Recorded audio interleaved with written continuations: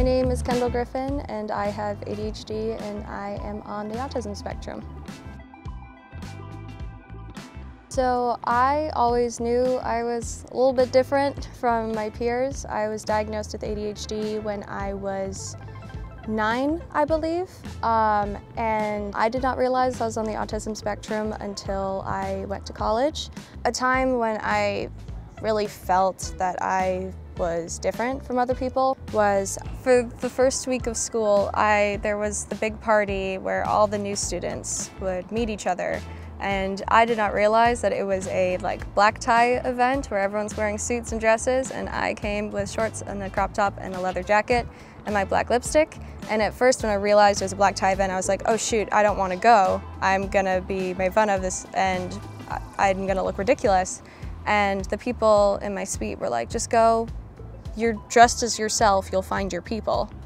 And I did, and I went and I met my friend group, who are still my best friends to this day, and my now boyfriend of 2 years.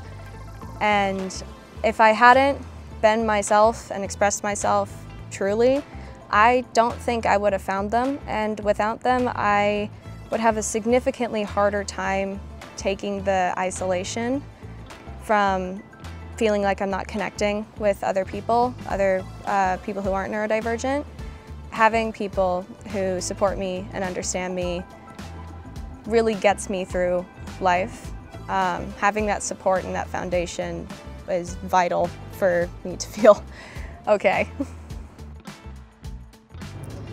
I think an accomplishment I'm most proud of is getting into the theater program at my college, because when I realized that I loved theater, I worked so hard to absorb as many skills as I could get.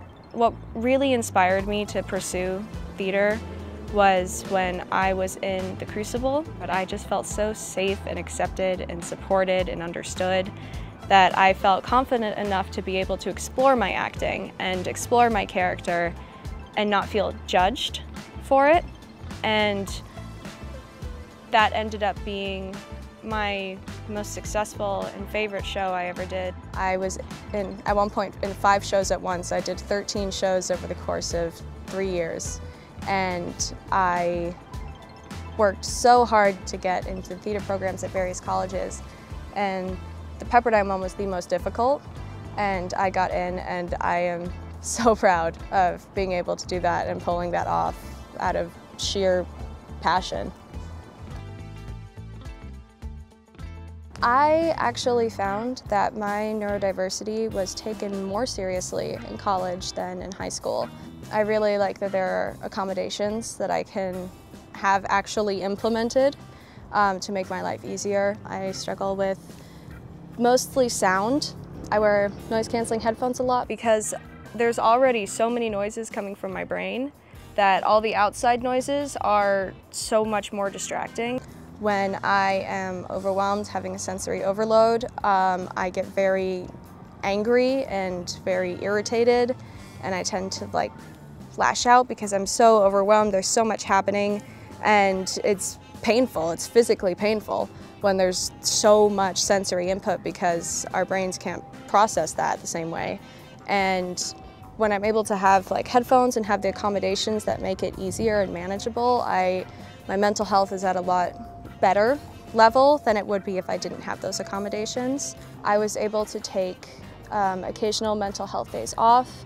I was able to have fidgets in class and be able to doodle on things and still be listening and not have a professor or teacher yell at me, tell me to put it away, tell me I was just faking it, like what happened in high school.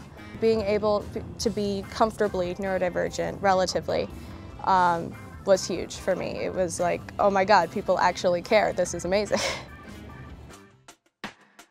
People who are neurodivergent can accomplish big things. When I have a hyperfixation, I love how passionate I'm able to get about it and how much information I'm able to absorb about something I really care about, and how many random skills that I now have because I got bored one day and found something interesting. I can sing a song in Gaelic now because I got bored one day.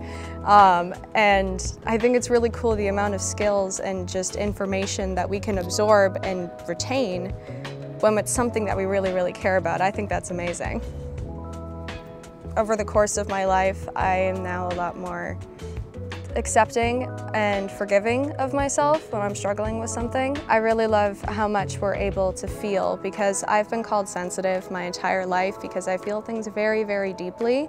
But I think that's a strength and not a weakness, to be able to fully love and understand and really feel what it means to be human.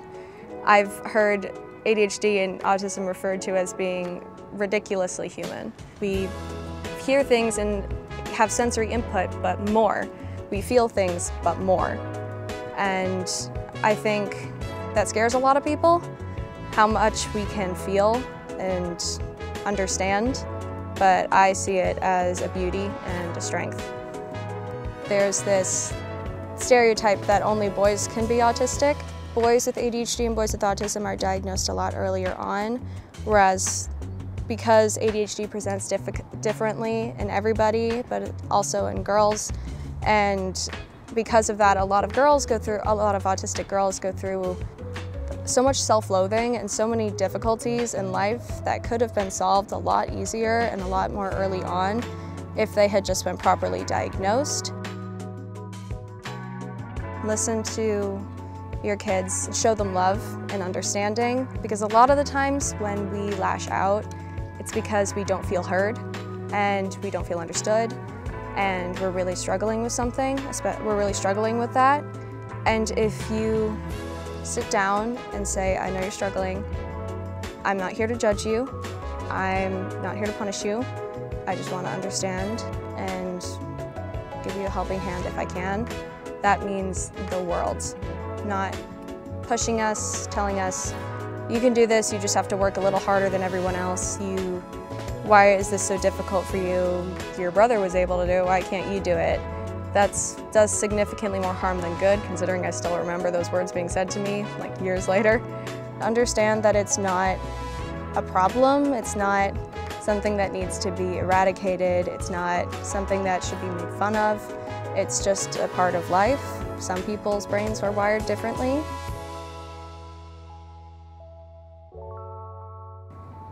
Really just showing compassion and love and understanding, even if you don't understand, it goes a really long way.